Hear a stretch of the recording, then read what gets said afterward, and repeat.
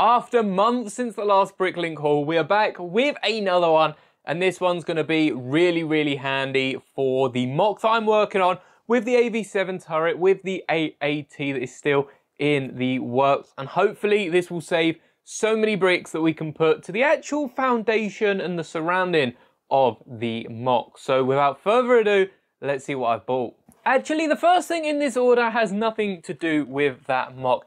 And I'll explain why I bought the Nightmare King, I believe, from Dreams. He was in a magazine not too long ago, but the magazine cost £6-7 odd.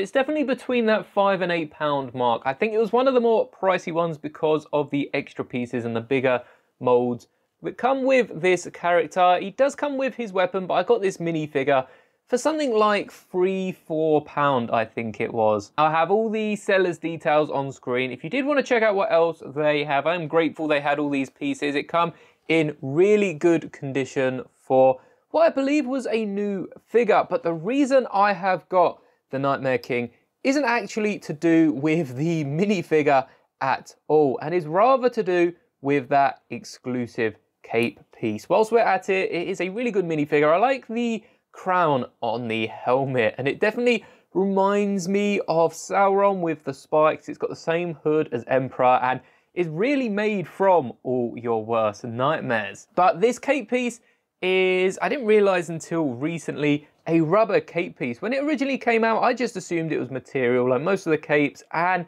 when you look at it, you can really tell it's not material. There is no way Lego could have done this as a material piece. Just look at all those details. You've got the bat wings at the top. Now that I'm seeing this up close, that looks like a dragon head down the bottom. Actually, there's two of them. There's that one on that side, and there's one on the other side as well. And there's a few different, maybe that's an arm or a wing. It does look really cool, but this is a rubber piece, so it is quite flexible, and I'm really liking this style of cape. There are currently two other minifigures that share this rubber cape that are in my collection. And first off, we do have Doctor Strange, who I believe introduced the whole rubber cape, and I really like it because the cape is basically its own character. I think I've said that on the channel before, and it makes it so easy to slide the cape on and off, and especially with, let me get one of the non-rubber capes from my Star Wars collection. This will be perhaps the both best and worst example because of the material. This is the thinner material of capes, and there is a reason why it's not very popular in the Lego Star Wars community, at least. Look at them holes in the cape. I don't know if you can tell how many capes you've used. Them holes are like 1.5 times the size they should be. This is a very weak material. It's the flimsy one that, honestly, I prefer for the look and feel of them, and they're a lot easier to use in mocks, but they're also a lot easier to stretch. It's not even when I've been putting it on and off, because I tend not to stretch my capes like that because it holds it a lot better around the neck. But just over time, these capes are going to wear down. Unlike these rubber ones, I'm not sure if Batman's can be classed as a cape.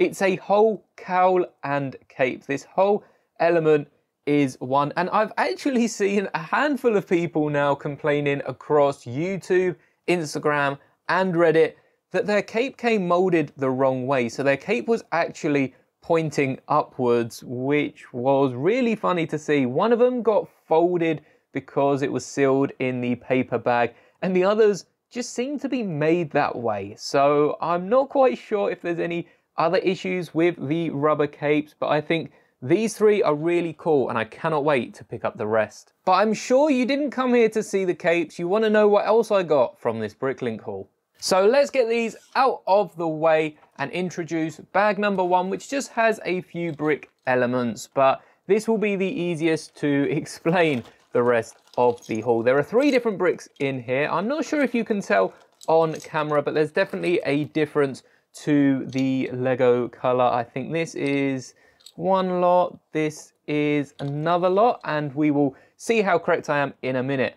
But we've got some very old bricks. These were used condition, and I do have to put a disclaimer on screen that these all cost me about 2p per brick in the end, and that includes whacking the new ones in with them as well, which I know is not the deal of a lifetime, but it's a pretty good deal at that. And when I want so many of them, they had quite a few available in this store. There's more in a minute.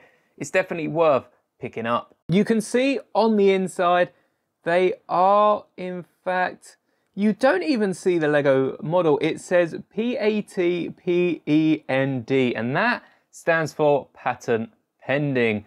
This is before Lego owned the patent of the Lego bricks. These bricks are over 70 years old and are the original Lego bricks, which I think is really, really cool. They do also have what seems to be a copyright logo, so they must have had the copyright for them, but not the patent. I really don't know how that works, but you can see the Lego logo on the stud. This isn't some test product. These are official Legos that were put into set 70 years ago, and I think they're definitely a bit scruffy. You can see there's a bit of playwear on the side, but the quality of these for surviving over 70 years really shows just how long Lego bricks can stay around for. And it's not just these ones, but it's the exact same with these yellow ones as well. And I was splitting the yellow ones into two different piles because these are the old ones. I don't know if I can show you the patent pending. It doesn't actually seem that there's anything written inside of the yellow ones, but they are a slight different color to the new Lego yellow that they use in the modern sets. The top one is the new one, the bottom is the old, and it's a lot brighter. I don't know if that's because of over time the color has dulled. I don't know exactly how these bricks were kept, but it's really cool that I have another piece of history that's come from another Bricklink order. This is now the oldest Lego I have in my collection, and these four were, I mean, they weren't listed as good condition, but I think for 70 years worth, they are pretty good condition, and there are a few more. In fact, I have a whole bag full of these, and as you can see, they were listed as terrible condition. Just to get a few of these out, they're not terrible, but they're definitely a little worse than the other ones. And you can see what I mean. There are scratches and dents all over them, but at the end of the day, because it's a 2x4 brick, we're not looking at any scratches on unique printed parts. I just think they're bad condition. They're not terrible. They're a bit dirty here and there, but they're going to be concealed on the mock. This is purely just for Mills plate, so I really don't mind about all of the scruffs. And there's a load of different markings. This isn't exactly dirt.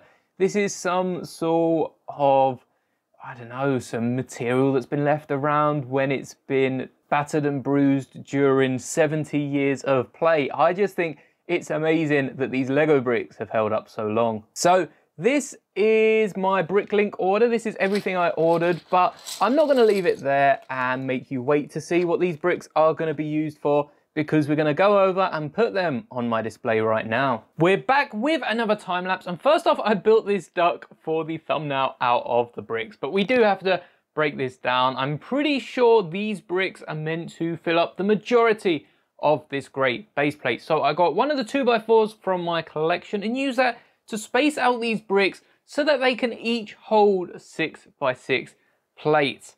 Now, I'm not sure I own 6x6 plates in the right color I want to use for this mock, but I definitely own more 6x6 plates than any other plate, and definitely a lot more than the 4x4s. And I can always switch these up, add a few extra bricks if I use some 4x6s, 2x6s. I've just got so many of all of them that it's definitely enough to fill this. And funnily enough, I almost had enough 2x2 bricks to fill this entire base plate. There was a little mishap with the 2x4, so it's good that I got it. I only needed 2 more, which I ended up getting from my personal collection. This is every single 2x4 in yellow that I own. And you can definitely see a little bit of the color difference when these are all plated down. But I thought I'd use mine on the yellow plate.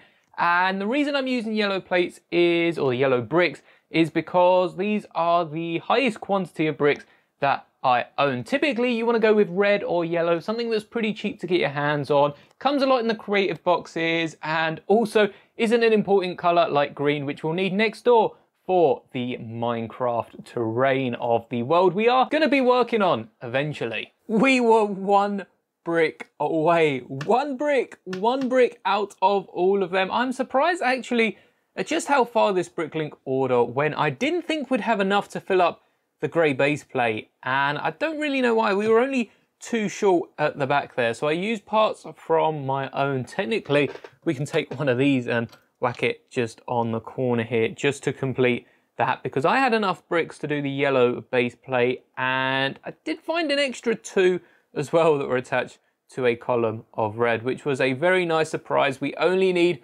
one more 2x2 to complete it. I might end up, if I can't find a yellow one, using a different color, or I could always pop next door and steal one from the axolotl house. I'm not quite sure how I feel about that, but if I need to, there are other bricks available. I can always use a 2x2 or another one of them corner bricks with a 1x1, or stack up 4 plates. There are so many different ways of creating a 2x2, so I'll probably end up doing something like that. So that is everything for today's Bricklink haul. I'm very happy to finally be going somewhere with the actual base of that MOC.